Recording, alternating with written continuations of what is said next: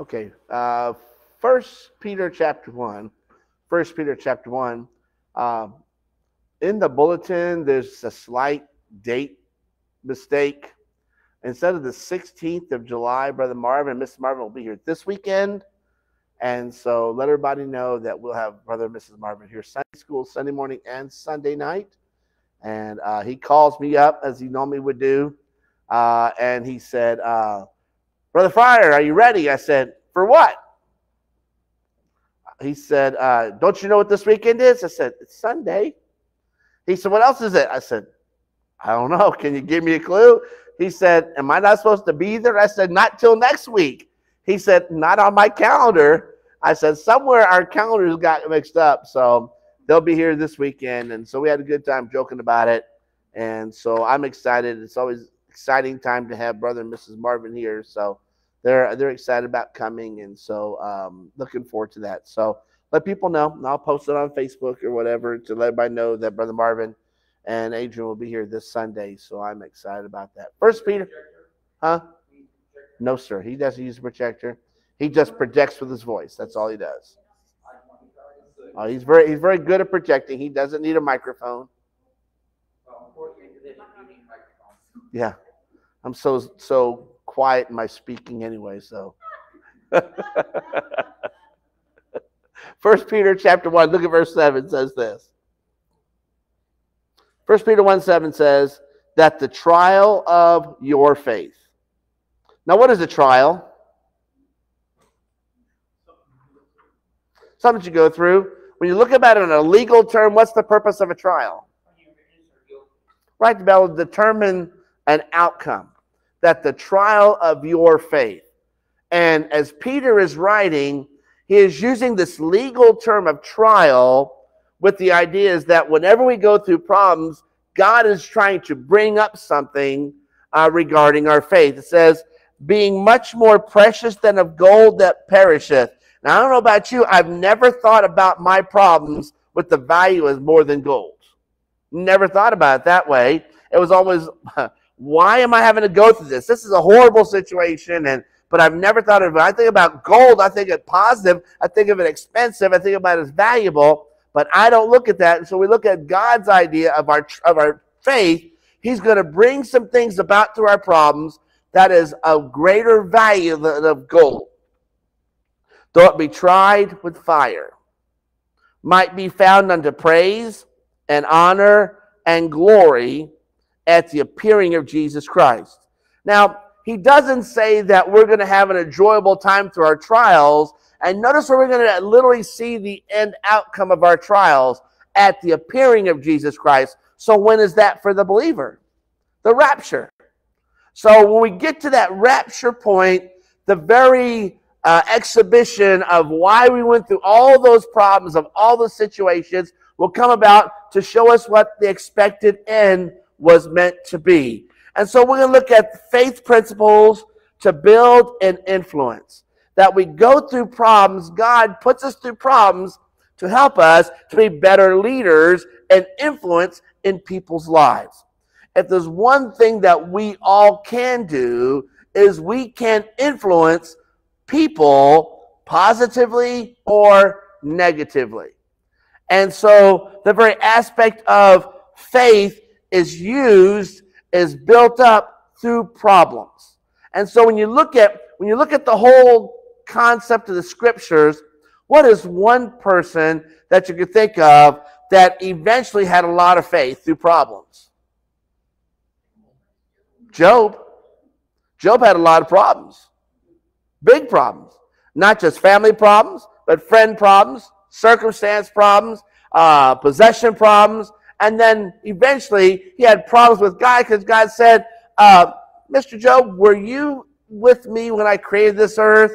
Where were you when I did this? Where were you? And so the very aspect of everything God was putting him through, and it ended up for him, it says in chapter 42, that when he began to pray for his friends, things started changing. It took 41, almost 42 chapters, however long that is in days and minutes and hours, but however longevity is, it took him for that point to start thinking about other people. And sometimes those problems that God allows us to go through is for the purpose is to get our eyes off of ourselves and get our eyes on other people. Let me show you something. I'm going to tell you something. I get every once in a while about the Christmas child. And this is this young man says. He says, now Jesus lives in my heart, and I want to learn more about him, Marco said. I love Jesus with all my heart, and he will always be with me. 12-year-old boy that got saved. They have a bunch of prayer requests. That there is a tribal group called the Hmong Daw community in Thailand that there are no known Christ followers. 36,000 people. And then there's one community called Natiaro in Burkina Faso where of 5,600 people in that whole community, not one person that knows about Jesus Christ. And so you say, well, man, they should know about Jesus. We've got technology and we've got this and we got that. They know about Coke. In fact, do you realize with the Coca-Cola recipe, no more than 2 people at a time know the formula. No more than 2. And it's under lock and key, and only 2 people know the combination. That's how much they value this formula. And yet the whole world knows about it. And yet as believers, there's population, and there's groups and communities that have never heard about the name of Jesus Christ even one time. One preacher said it's like a marketing problem. We've not marketed Jesus like the world markets Coca-Cola. We've not gotten the word out to the extent of what it needs to. And God will use problems and trials and situations to cause us to come out of ourselves. To start looking at, man, this, when you go through problems, you see the world in a different point of view, don't you? And that's one of the reasons why we have this trial of our faith being much more precious of gold, that it's tried by fire. Why? Because fire purifies. And so we're going to go through some different principles about that. First of all is faith's crucible principle. Crucible faith is learning the crisis of a dark midnight experience when the leader is shut up to God only and surrenders selfishness and sin to totally depend upon God and find his direction and discover his power. Faith's crucible principle. So there's a principle that says God's going to get us alone and work on us to show us what is right in our lives and what is wrong in our lives. And those things that we release that are wrong in our lives, he uses that and instills himself with those negative things in our lives to make us more effective as leaders. So say, well, I'm not a leader. The definition of leadership is influence. Do you know of anybody that you influence right now? You live in a home, you influence people. You go to the store, you influence people. A job, go to church. You're out in the community. You're at fireworks show, whatever. Every one of us have some level of influence, whether we understand or recognize that. And if we begin to talk to people, we find out that there's more in common with one another than there is of problems with other people because of this crucible thing. It's that God's trying to get people to realize that there's something more to life than the selfishness and petty things that we want in our lives compared to eternal values. Also, God blesses those who patiently endure testing and temptation. Look at James chapter 1. James chapter 1.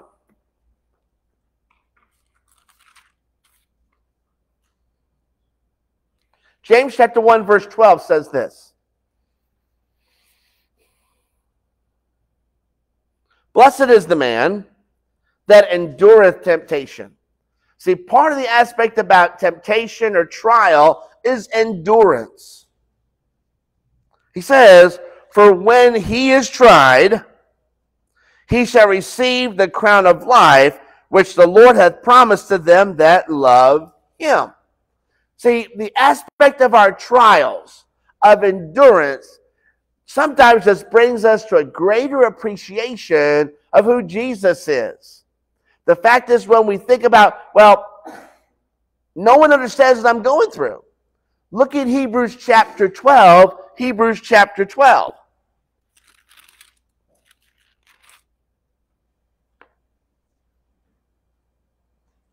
Verse 2 and 3 says this.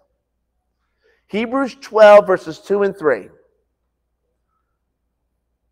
It says, looking unto Jesus, the author and finisher of our faith, who for the joy that was set before him endured the cross. See, the joy that was set before him was way out here. In order for him to get the joy, he had to go through these different hurdles and these different circumstances to get that point of joy. It's kind of like a runner. A runner practices and prepares and takes care of themselves and pushes themselves for one purpose and one purpose only, to cross the finish line. For the joy that was set before Jesus was that he would go through these different things with the purpose that when he crossed the finish line, there would be many other men, women, and boys and girls accept what he went through for them. Continue reading on, it says this. For the joy that was set before him endured the cross, despising the shame, and is set down at the right hand of the throne of God. Now look at verse 3. It says, for consider him. He says to look to him.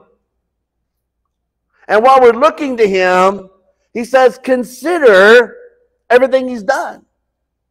Despising the shame, enduring the cross, who endured such contradiction of sinners against himself. He was poor, he was rich, but made himself poor. He was righteous to make the unrighteous righteous. He became sin for us who know no sin. He became a curse for us who was curseless. Consider it, lest ye be wearied and faint in your minds. So it says, look to him, look to everything that he did. That's why the aspect of going through the school of Christ is so monumental as we look at Christ's life through the four Gospels. And they're all just nothing but snapshots of different things about Jesus' life. But what we can learn is a lot of information.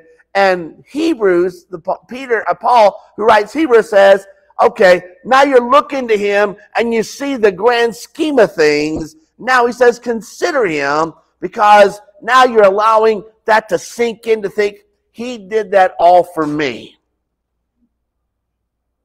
Who endured that? Jesus said, I thirst. How would you feel if you had nothing to drink for several hours? Now, literally, the blood was pouring out of his body. The pain of, they said that his bones and joint, they were out of joint. But not broken, that's right. The crown of thorns into his head. The beating of the 39 lashes by the cat of nine tails. Through all of that, then walking up the Via Dolorosa, totally naked in total humiliation. And then getting up to the top, and then laying down, willingly laying down, and letting him stretch out his arms, and putting the nails into his hands, into his feet. And to think about all that pain, I'm sure the most hurtful thing was that as he was looking across the crowd, the very people that he came to save and to love and to cherish and take care of, they're yelling, crucify him, crucify him. And yet through all of it, he says, Father, forgive them, for they know not what they do. And then when he said, I thirst, they took a sponge of vinegar. I don't know about you, but I don't like the taste of vinegar or chugging any type of vinegar. But literally, can you imagine the pain of the trying to let that stuff hit the sores on the lips and the body and the face? Can you imagine all that pain? That's why he says, consider him. Consider him. Consider all that he did to forgive him. He said, today thou shalt be with me in paradise. Mom, there's John. John, you take care of mom like she's your own mom. Mom, you take care of John just like he's your own son. And he looks up heaven and he says, my God, why have you forsaken me? And through all of that, we need to consider. We need to think about and meditate. Have we ever gotten to that point of going through such humiliation and not just physical pain, not just emotional pain, but psychological pain and rejection and all that? The very people that you loved and taught for 3 years, oh, we're not going to leave you. And you look down, where are they at? They're gone. Consider him. That's part of this crucible principle, is the fact that the trying of our faith bring much more precious than the gold that is tried by fire. The crucible, faith's crucible principle. But then also, there's a transferable faith principle. The expression of faith found in great leaders can be communicated to aspiring leaders by example. Look at Romans chapter 1. Romans chapter 1. You see, as we are learning, it is our job to spread the knowledge to other people. Pass the torch. Pass the baton. Let other people know of what you have gone through. That's why we're supposed to speak and tell people, to share our lives with other people, and give those life examples to associate with people. I listen to a lot of different people at where I work at. In my office just down the hallway, there are all kinds of stories. And then a lot of them come down my hallway there, and then they go into the little cubby holes. They're supposed to be offices, but they're more cubby holes. And then when they come out of it, a lot of times, about 2 weeks ago, I had a box of snacks.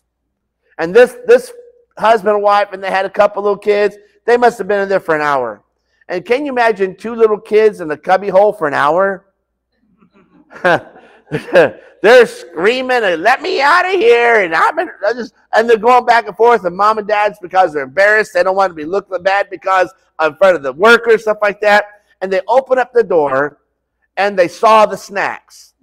Well, guess what those kids did? They attacked it. And the mama says, no! I said, let them go. She said, I said, it's not going to hurt these kids. In fact, it's going to help you, because once they get a little food in their belly, it's going to knock them out. You get a child that's used so much energy, they just get something to be in their bellies, kind of like a cat, get up, curl like in the sunshine, and then they're out for a long time. And when they were done, as they were leaving, she was thanking me, and the dad says, we didn't expect that. I said, didn't expect what? I said, they're kids. It didn't hurt me to lose a few snacks. And he said, can I ask you a question? I said, what's that? Can I have a snack too? Take 2. You look like you can use it. Mom, yeah? No, I'm good. I got to get these kids out of here. They're driving me nuts. But the very action of, what would have told them if I'd have gone nuts over a couple of snacks? That those inanimate objects that were made to be eaten anyway was more important than satisfying 2 little kids who had just felt cooped up and just needed something to feel good about themselves. It doesn't matter. And after they left, my boss came down and she said, what happened? I said, I'll tell you later, boss. And after a little bit, she said, what did you do? I said, I didn't do nothing. Those kids attacked that thing like vulture on roadkill. I mean, just. And she said, you let them have it? Yes. She said, good. Because it lets those kids know that they're more value than something as stupid as a snack. And we've got to understand that when you have a hurting society, something like they say, that doesn't mean anything to them. I can tell you it meant something to mama. Because instead of hearing an hour of screaming, yelling, they're not talking. They're leaving a trail of crumbs of stuff on the floor. But that would much rather deal with that than to deal with kids screaming and yelling and not, when am I going to get the food and stuff like that? Be quiet, I'll get something at home. And then the dad was happy because he was hungry too. I know what it's like to sit in those meetings for an hour and the stomach's growling and you're not thinking about what they're saying in front of you. You're only thinking, man, I need some food. But to me, it meant more to me than to watch those little kids. I mean, they were smiling and they just so excited about getting those snacks. And I just looked at Dad and I mean, he couldn't wait to get those snacks either. But we got to understand, if hurting people are hurting people, and if there's this broken heart behind every door, how many times have you been hungry and someone's been kind to you to give you something? It's a matter of passing it forward, but it's a matter of remembering of being in their shoes, and someone said, you know what? You're more of value to me than those things. Let me give this to you and encourage you, even if it's just a little bit. And so when you're talking about transferable faith, Romans chapter 1, verse 17. Romans 1:17 says this. For therein is the righteousness of God revealed from faith to faith, as it is written, the just shall live by faith, or their faith. And we have got to have a type of faith that is not just found in the four walls of this church, but a faith that is seen outside the four walls that ministers to people. And it doesn't have to be a lot. A lot of times, it doesn't have to be spiritual, but it encourages them. I'll give you another example. Yesterday, we were up here and going to do some work out front, and some of the Spanish church, they had come up to have a little breakfast on the 4th of July, and I walked in there. I wanted to kind of see what's going on because I heard voices back there, and I wasn't going crazy because there's actually people with those voices. And I walked in there, and they had this nice spread of food. And they said, Pastor, come here. I said, no. I pointed to my belly. No. and then I started walking away and said, Pastor, come here. I want to show you something. And I turned around, and they made these homemade chicharrones, which is these pork rinds, homemade. And so I said, no. Pastor, beans and bacon and ham. Okay, I'll sit down for just a minute. And those ladies lit up like a Christmas tree. And for them, and you know when you have something like that, I always remember that Lucinda would want to have, she'd want to have a lot of people when she cooked. And to her, she'd just sit down at the table, and everybody else, the men that's putting the potatoes and gravy and the corn and and then eating all this stuff up. Why aren't you going to eat? She says, I just want to sit back and enjoy watching you eat. To her, there was no greater joy than for her to go through all that work and to see literally people enjoy all those hours of preparation. And so when you live your faith, it's a matter of living what means to you, what God means to you, into a world that may not understand who God is. And so when it's transferable, it's a matter of sharing what we have. The just shall live by faith. But then also, look at 2 Timothy chapter 3. 2 Timothy chapter 3.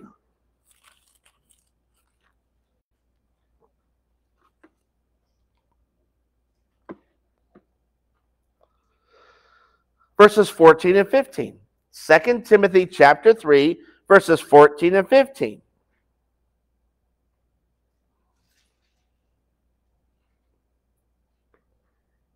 It says in verse 14, but continue thou in the things which thou hast learned and hast been assured of, knowing of whom thou hast learned them, and that from a child thou hast known the Holy Scriptures, which are able to make thee wise unto salvation through faith which is in Christ Jesus. So literally says, but continue thou in the things which thou hast learned. It's the Christian life is a series of repetition of learning and practicing and reinforcing and learning and then passing it on, then reinforcing and passing it on.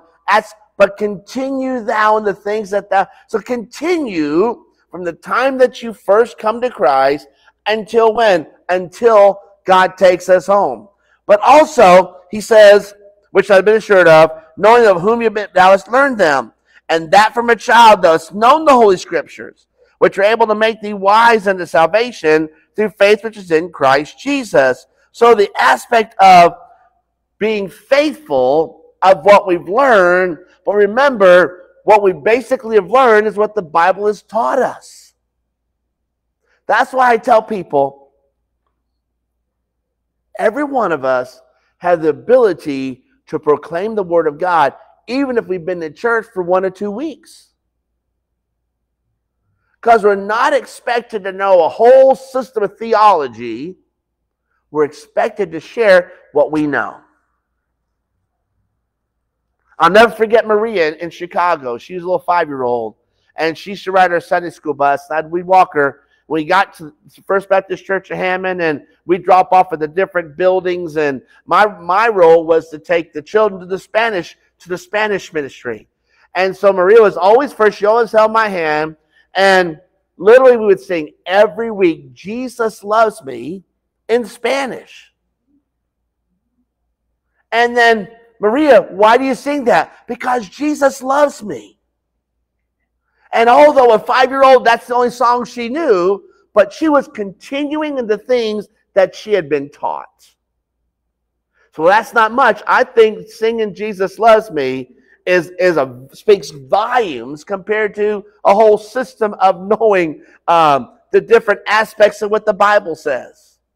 Because you can get so lost in knowledge of the Bible that you get nothing accomplished. But if you go on and continue the things that you have been learned, it gives you familiarity. And the more familiarity you have, the more confidence you have. And the more confidence you have, the more boldness that you have. It's a step-by-step progress. So the aspect of transferable faith is that you've been taught something, take what you have and share it. Then as you learn more, then go a little farther. But don't forget where you started at. And then always remember, that's why if you're in this church anytime, you're going to hear what my spiritual birthday is. February 4th, 1979. So why do you say it so much? Because to me, that was the start of my Christian walk. And I always go back to that. And when I go back to Florida, I will always go back to the church. I may not be able to get inside because it's the wrong time or whatever, but I'm always go back to that church, and I'm going to always remember what happened inside that church. I'm going to always go back when I go to Florida. I'm going to go back to the place that I rode the first time riding a Sunday school bus. I'm going to go back to that time. Then I'm going to go from North Fort Myers all the way across North Fort Myers to Cape Coral and to where the country club is, and I'm going to go to the place that was where my brother drowned, and my life drastically changed after that. I'm going to always go back to that. Why? Because those are steps in my Christian life. And I always go back to those things I remember. I go back to the canal when my brother drowned, but also on the other side of the canal is about a $10,000 record that I threw in the water because I felt like God wanted me to get rid of it.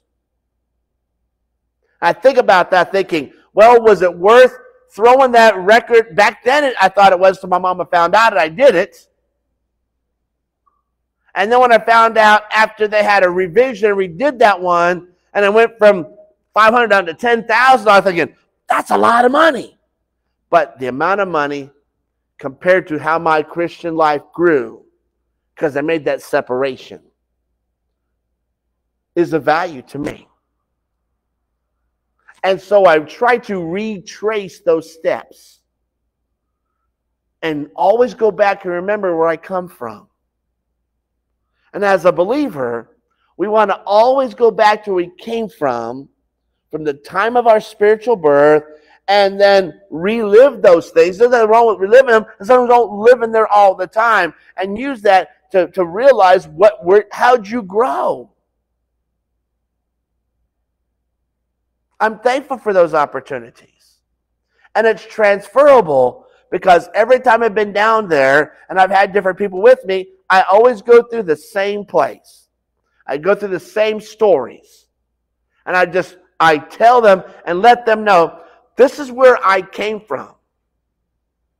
And this is where I'm at right now.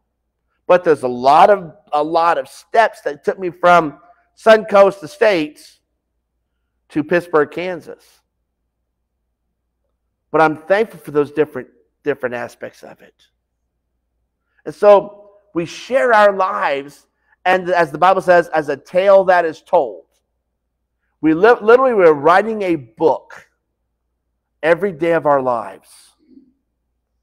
And in the end, who's going to read that book? The people that go on after us. Because as long as we're living, there's more added to the book.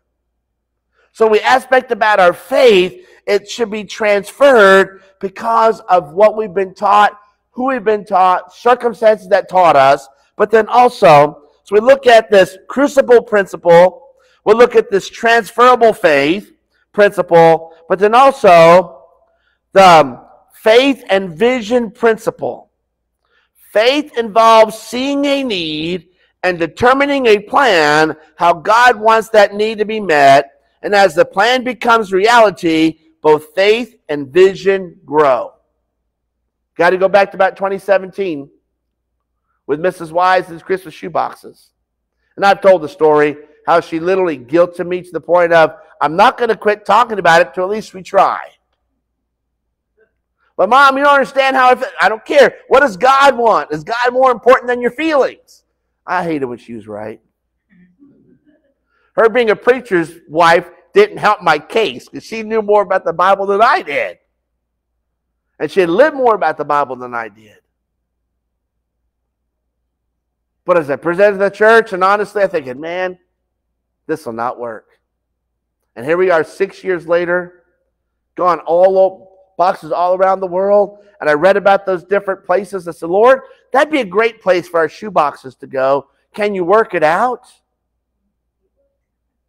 Lord, can we be a part of a shoebox ministry, of reaching boys and girls, and moms and dads, and grandmas and grandpas, and aunts and uncles that have never heard the name of Jesus once? Can you allow us to work that out? Lord, that would just be amazing. It's having the vision, working through it, and as God begins to open up the opportunities, our faith continues to grow. And I can tell you that when we start every year we start talking about that, I see an excitement in people's eyes. It's like an anticipation. We're finally getting to here, kind of like Christmas. We got a week. We got 5 days. We got 3 days. We got 1 day. We're not opening any presents till Christmas morning. But what about Christmas Eve? We got to wait till Christmas Day. And then we got to wait till Mom and Dad said it's okay to go open up the presents. The anticipation builds up until finally you start ripping up paper and things start flying around, and you get all those different gifts, stuff like that. And I know when we were kids, Dad used to say, I should have just wrapped up plain old boxes, because you play with the boxes then more than the toys. It's an anticipation. That's what a vision is all about. It's about an anticipation of saying, God, what can you do? What will you do with my life? How are you going to work in my circumstances to see your will being done? So it's the reciprocity of faith and vision. Proverbs 29:18 says, without a vision, the people perish. Without a vision of seeing these people. I was thinking about that all day. I just cannot imagine in this day and age, where there's literally, if you ask someone who is Jesus, for them to say, who's he? I can't imagine that. But literally there are multitudes upon multitudes upon multitudes of people that don't have the technology. No one's even reached them. No one's even cared about them. Now all of a sudden, it's on someone's radar. Please pray for these groups that we've just heard about. And there's this many people that have never heard the name of Jesus Christ. And I thought, Lord, would you please? That'd be so exciting. Lord, and as I've seen different videos of literally them smuggling Christmas shoeboxes in through darkness in boats and in camels and in donkeys and in ox-pulled carts, to get people to hear about Jesus Christ for the very first time. And the more I think about it, the more it excites me to think, we may not have all that, but we have what we have, and we're going to use every bit that we have, because I want those boxes to be smuggled in the night, to be able to have people to hear about Jesus Christ for the very first time in communist countries. I want that. And I may not be able to know the results, but one day I will. And that's that eager anticipation. Lord, I can't wait to find out what this round of boxes is going to do for your honor and glory. How, as a pastor, I get a chance to share with what you're doing. Lord, let me see this. I can be able to share it and excite people saying, well, this is what we did this year. This is the group of people we saw. I mean, literally, we have churches established through the shoeboxes in Pittsburg, Kansas, through our church. And our church has a testimony in the receiving station as one of the largest Christmas shoeboxes of groups of all of Southeast Kansas. So we're a small church. We got a big God. We got people with a big heart who pray and sacrifice and work for every shoebox that is there. To me, that's what I want to see. And that's why when I first got here, Brother Novak, and that picture's still on the wall, when I first came here, it was the first mission that came, and he says, I want to present this. What is this? This is the first church that, because of this church supporting me, took up a special offering. This church is a representation of the giving that your church has done. First time I was as a pastor, being a pastor. So I keep it up there, always remembering that what the work of God is doing all around the world, whether we see it or not. And so I think about all the missionaries that we have. Sarah Bradley just celebrated her first year in Eastern Europe. And the boys and girls that she's ministered to, and the Bibles and tracts and all the different things, the ministry she's done, you have a part in that. And so when you look at the aspect of having a vision, but also obedience brings blessings. Look at Acts chapter 26. Acts chapter 26.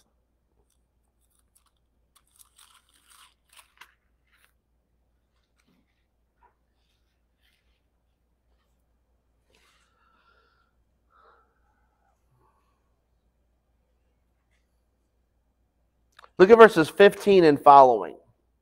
Acts 26, verse 15 through 19 says this. And I said, who art thou, Lord? And he said, I am Jesus whom thou persecutest. This is he is testifying about what happened on the Damascus road.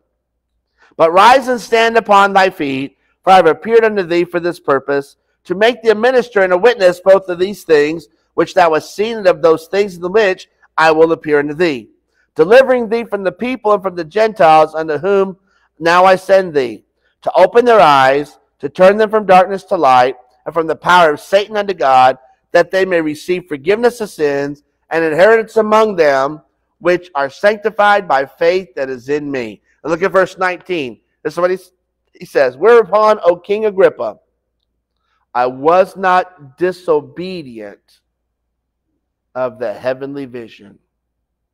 Obedience.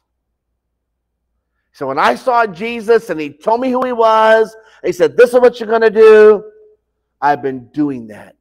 And as I testify to you, I've not been disobedient to what God told me what I was supposed to do.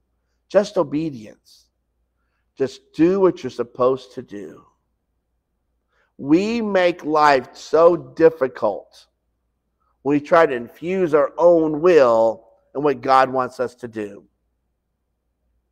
I've said this many times. When I was a child, if I'd only learned that principle of just do what they wanted to do, how they wanted it done, and when they wanted it done, and didn't say anything, my life would have been a lot happier, and I would not be hurting as much as what I did when I was a child. All I do is obey. Trust and obey, for there's no other way to be happy in Jesus. Just trust and obey. So this aspect of faith and vision is a necessity about a vision. There's an obedience which brings blessing. And so when you think about this vision, this church started as a vision 51 years ago. A vision. And only the Lord knows how many souls have been impacted in 51 years, not just here, but around the world. It's amazing. And that vision that was started, it continues. And it will continue. Because as long as we have breath in our lives, then we have a commitment to follow through with that commitment. We're required to follow. The baton is being passed. It is so very important to understand that all of us, in whatever role we have, we are leaders. And take that leadership role, not as having the big head or being haughty or prideful, but take that position in the role that God has given to you and do the best in your position to the glory of God, and let God take care of the rest. And that's the way it is. So when you talk about faith, these are basic principles we've heard. Been in church any amount of time, you've heard these same principles, just named differently. But the fact is, however they are named, it still doesn't change the fact that it still comes from the same Word of God, which never changes. What an amazing God we serve, amen? Well, praise the Lord, God is good. Okay, let's take up some prayer requests. Yes, I'll pray for you. Okay, anybody else? Yes, ma'am. Okay. Okay. Okay. Yes, she's going to New York. She's going to need lots of prayers, lots of angels protecting her. Yes, sir. Remember the group who's a moderator, his wife's not very well, and that's a lot of prayers. Okay, we'll definitely pray for that moderator. Pray for your missionaries, all the stuff going around the world. Many of them are dealing with a lot of stuff we may not even know about. So definitely keep them in your prayers. Pray for the services. Like I said, Brother Marvin will be here this Sunday, not next Sunday. And so just pray for the Lord's will to be done. And let's just let people know. I will tell you that of all the different missionaries and everything, I would say Brother Marvin is probably the closest friend that I have in the ministry. Brother Marvin is. And so I'm very thankful for him and his friendship and his love for our church. Yes, ma'am. I do have an unspoken. It's harder to explain. Sure. We'll just pray for that unspoken. Okay? Yes, ma'am. My nephew told me that somebody had offered some cash for the house. Uh-huh. And anyway, it's a lot less than what is now. Right. But I haven't heard any more, so impatient me wants to know that. But anyway, I pray that the guy will come through. Yes. Need to have that off your plate. Yes. Get rid of that thing. So yes, I know. Yeah. The house, and it's just like, well, what am I supposed to do? Mm-hmm. Go in and get in trouble, or Yeah. Understand. We'll definitely pray for this transaction that it goes well. Yes. And it one less thing to worry about. That's what we want. Okay? Pray for services that God would bless them. Okay, anybody else before we go to the Lord in prayer? I hope Yes, ma'am. my mom finds home for my grandpa's old bug. Okay. My grandpa passed away. He has No. this classic Volkswagen bug. Okay. They need to get that find at home. Sure. We'll definitely pray for that. Okay. Anybody else before we go to the Lord in prayer? Yes, ma'am. Okay. All right. There's no other prayer requests. Let's go to the Lord in prayer, casting our cares upon him, for he cares for us. Let's pray.